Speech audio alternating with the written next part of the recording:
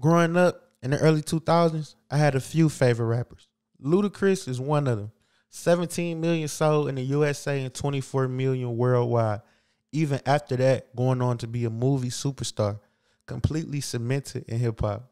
In the early 2000s, one of the most popular things to do, and even to this day, is one rapper pops and then they create an umbrella for everybody to fall under, like Jay-Z did with Rockefeller or Master P did with No Limit. Ludacris's attempt at that was none other than DTP. DTP, which stands for Disturbing the Peace, consisted of Bobby Valentino, Sirius Jones, Phil Mobb, Shawnna, Willie North Pole, Players Circle, which consisted of Titty Boy and Dollar Boy, I-20, Norfolk, BKC, TK and Cash, Sharif, and Chingy. The artist who we'll be talking about today, though, is Titty Boy, also known as 2 Chainz. Out of all these artists, none of them has a relationship with Ludacris quite like 2 Chainz. As he said in many interviews, he has been with him the longest. And check out this clip. And I'm the host here today. This is my establishment on the bar. You know, everybody got that crib and got that family where everybody just feels welcome all the time. Hey, what's up, mama? What's going on with you? Hey, sweetie. You smell too good around here. What's going on with you? This Southern hospitality right here, this is what it's all about. Whenever I think I'm getting to a certain level, just go to boy crib and have some catfish and eat some grits and have some macaroni and cheese and some mashed potatoes and all of that and some damn Kool-Aid in a jar. I don't need to say anything else. A lot of folks don't know about this stuff, man. It's real in that crib. This is how you keep it real, man. If the toilet is broke, you got to reach down here and, you know, you got to pull it up and it will definitely flush like that, man. Keeping it too real. When I say you got to keep real people around you, that's the only thing keeping you from like just completely losing your mind. Now, like you heard Ludacris say out his own mouth, you need to keep real people around you so you don't lose your mind. And anytime you want to feel real or back to those old roots, he stops by Titty Boy's crib. So as 2 Chainz descended to become one of the biggest stars in the 2010s, why wasn't Ludacris by his side? Your relationship with Ludacris. Now, earlier this week, he was on The Breakfast Club. You saw The Breakfast Club video? I heard about it, man. Okay. I got to talk about it. You know what I'm saying? Like, could you explain your relationship with him? Yeah, man. It is what it is. Okay. Yeah, it is what it is. You know what I'm saying? I came up under that umbrella, DTP.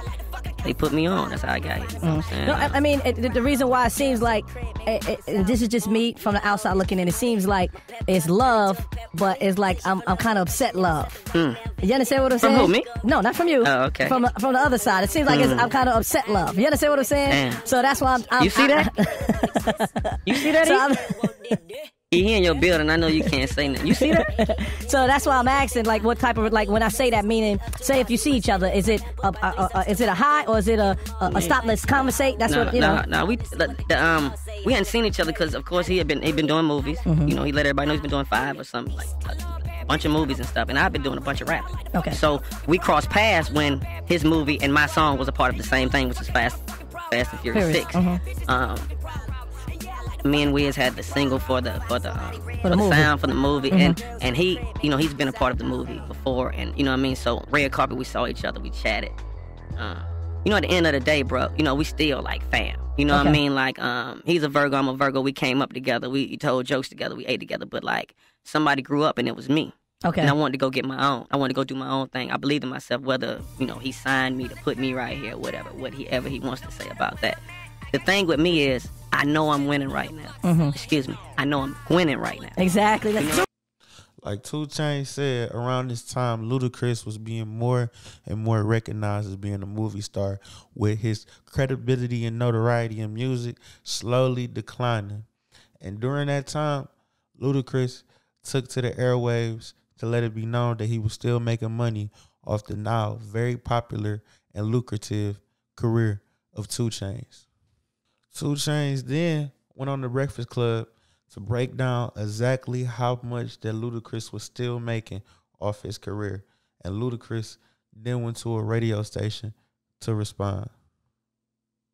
Maybe a day ago too, man. You know, this ongoing kind of feud, or not a feud, but, you know, a conversation that about, you know, 2 Chainz and yourself, who's helping who's not dealing with who. And, you know, he came out to say, well, you said something in Boy So Less, like you were still making money off of him. And then he came out with a statement on the Breakfast Club about saying this right here. People want me to, you know, probably say something negative and do something negative, so I don't. You know what I mean? Truth of the matter is, I've been wanting to lead a label, you know what I'm saying? And when I left, they was like, I guess they knew, yeah, I had to pay to leave. It's $100,000, yeah. Okay. It's $100,000. It's a couple of albums. It's 3 people over there since he want to put the business out. That's 100. It's 100 divided into y'all. Yeah, I mean, I didn't put any business out, you know what I mean? And I wouldn't do, you know, put numbers or anything out like that. But like he said, I'm not gonna say anything negative either, man. Like at the end of the day, that like he said, that's my brother. Yeah. You know what I mean? We came up together. You know, that was the first check that I got, but at the end of the day, man, like I always tell you, like I'm extremely proud of his success, and I want him to continue. The last time we had, you know, a real conversation, it was about him, you know, really getting his chapter in this hip hop book, and I feel like he's well on his way to doing that. He's doing a great job. And he's doing a great job at it. So, man, I don't like being pit up against, you know, trying to say things back and forth. Yeah, the media's going to try to create that, but, you know. And I'm going to shut it, like, I'm just going to shut it down. Like, I'm not here to just talk negative. That's my dude, man, and I'm proud. Proud, I'm sure. Just as anyone else would be, man. Someone that was signed on your label for 10+ years with little or no success, as soon as they break out as a solo artist, they get to flourishing like 2 Chainz did. Of course, you're going to be a little salty about it. After this, 2 Chainz and Ludacris continued to work on singles, and he worked on this upcoming album after these interviews came out, but it was never really the same.